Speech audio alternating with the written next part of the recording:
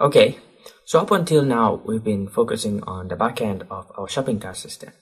So now let's shift the focus a little bit more on the front end. We'll still be dealing with the back end, but our emphasis will be more on the front end. So in today's video, we're going to add listing of reviews functionality to our shopping cart system. Okay, so first of all, let's create a review model. So I'll just go in our app.js file here, and I'll say app.review equal to ds.model.extend. Okay, so review has two properties. First one is text, and the second one is rating.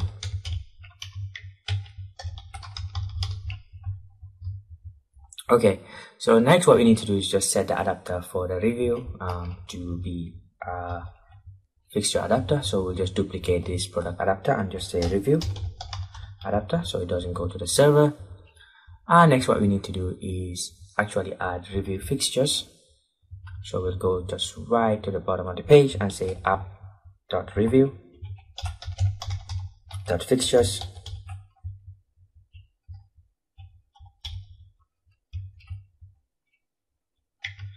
And that will be an array of fixture objects.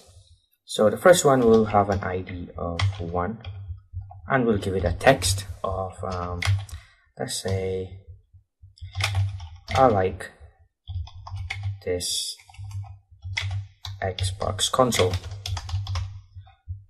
and let's give it a rating of, the ratings will go from 1 to 5, so we'll just give it a rating of let's say 4.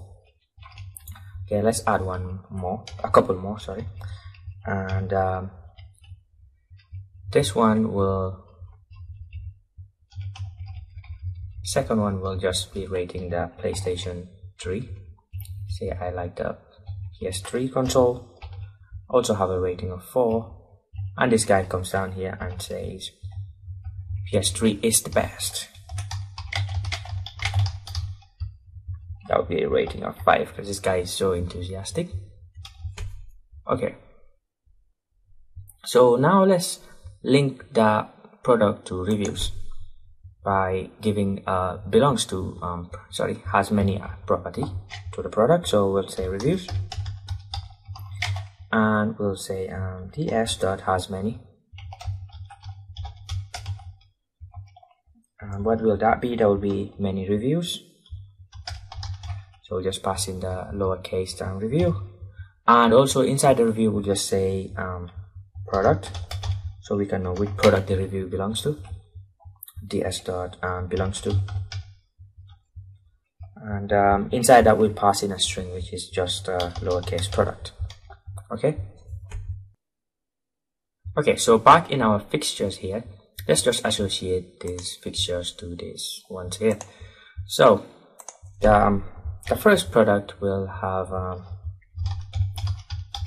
reviews property, and if you remember from my previous fixtures videos, you just pass in an array of IDs that it has many of.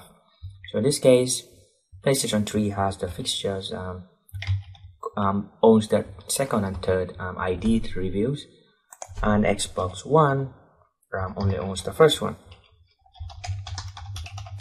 So that would be 1 here. And then we'll go back to the fixtures and we'll say product, and since it's just 1, we'll just give it a single ID. So this one just belongs to the product with an ID of 2. This one here, since it's talking about PS3, it will have ID of 1, and for the final one it will have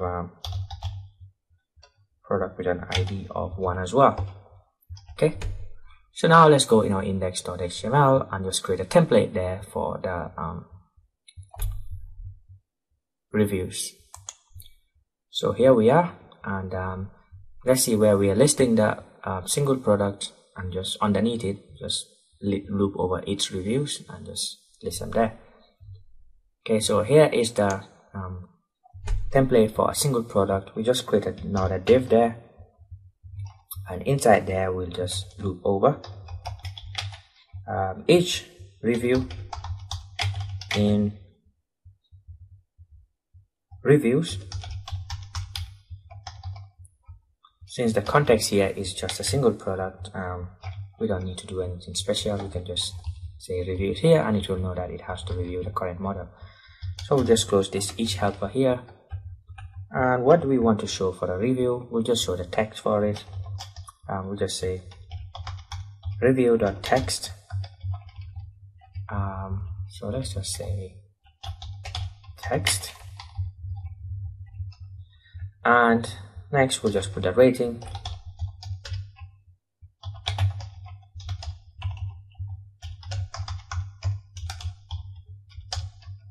Okay, so now that is done, I'll just put up a quick server and we'll have a look.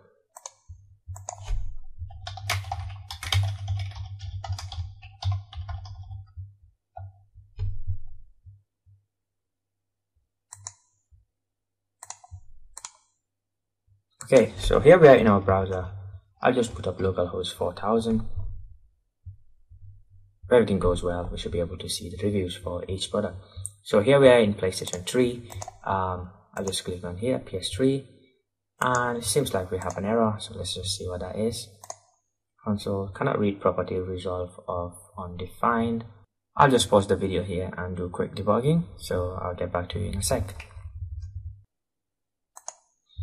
Okay, so I did have a look around at the code, and as usual, we forgot to put the async feature there. So back in our app.js, if you notice, this is what we had initially. When we were defining the has many and the belongs to properties for the product and reviews respectively, we should have added the async true feature there. Okay, so after adding that, when I went back to our homepage, I refreshed. And now when I click on Xbox 360, we should see its reviews underneath it. So this is the title and the description and price. Underneath it we have the reviews. I like the Xbox and its rating 4. Likewise here for the PS3 as well. Underneath it we have the reviews, as you can see. So I'll just put a simple HR there just to separate them. So back in our template here, I'll put an HR. Let's see what that does.